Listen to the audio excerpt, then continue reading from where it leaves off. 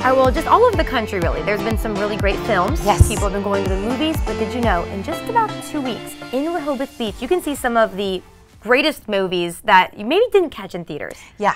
This is really exciting. So to talk a little bit more about it, we have Helen Chamberlain talking about the Rehoboth Beach Independent Film Festival. Thanks for coming today. Thanks for having me, ladies. Of course.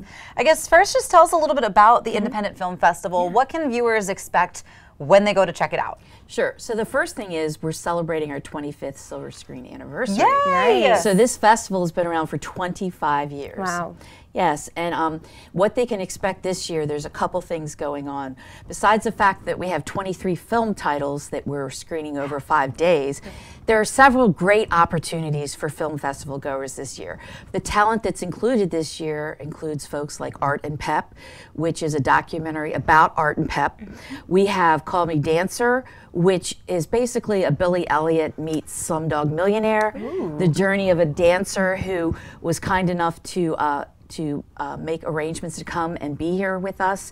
Other film titles that we have in place, we will also have the Johnny Versace story, Alive, is really an opportunity to take a closer look at his life and his contribution, given that he passed several years ago. Yeah. One of the 11th hour films we just added was literally last week, Twitty and Lynn together again. And if you don't know, this story is about the granddaughter of Loretta Lynn and the grandson of Conway Twitty, both musical legends. Oh my gosh. So their two grandchildren are moving their legacy forward and singing their songs, and they recently broke out and made it to the Grand Ole Opry, which is a big deal. Yeah. So they're coming in and they're going to be part of the post Q&A, and then they're going to do an acoustic performance with us. We have some great parties, after parties. If you own it, if you have a ticket, for instance, for Bottle Condition, which features our rock stars, local rock stars, Sam and Mariah Calagione of Dogfish Brewery. They're hosting that screening, Bottle Condition, which really features the top 3 blenders that create limbic beers. Oh, that's interesting. Yes. Yeah. And Dogfish was so kind to create a special film festival beer for us. Oh, that's so cool. Yeah, it's called Goit's Story. And it's in the tradition of a limbic beer. Okay. So they're going to be there Thursday night. We're going to screen Bottle Condition. Then we're going to have a Dogfish party. So if you have a ticket to that screening, you get into the after party. And tasting room as well. So awesome. I love that local aspect to it. Yes, yeah, I gotta love the local tie-in. Yeah, definitely. I think it's incredible too that you have these, like you said, filmmakers and artists coming in. What does that add to the audience experience to not just watch something on a screen, but have these people in person with them? Absolutely, excellent point. So the great thing about film, especially when you get into the cinema art realm, you know, we're featuring filmmakers who aren't going to come out through a Hollywood blockbuster.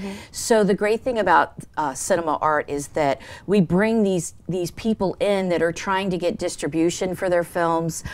It has a very local flair, but the great news is that it creates that experiential experience or interactive experience for the patron, because it's not just a one-way, you know, watching somebody on the silver screen, but then it's a deeper dive with the actual people involved, you know, with the film. Well, people, I'm sure, are getting excited. Can you just let them know where they can get tickets and see the full list of movies? Absolutely. So we have several sold-out shows. We're up to, I think, 6. So we just added 20 more tickets to Joan Baez. I Am Noise, which you may not know who Joan Baez is, but if you're from the baby boomer generation, you do. So you want to go to rehobothfilm.com, and you'll see the Rehoboth Beach Independent Film Festival page, and then of course all the film titles and details on how to purchase tickets. All right, all that fun kicks off November 8th, don't forget, runs through the 12th. We're looking forward to it. Yeah. Thanks again. Of course, thank you. You can do that right now. Head to their website, check out what films you're going to see, because we're going to take a quick break, and then we'll be right back.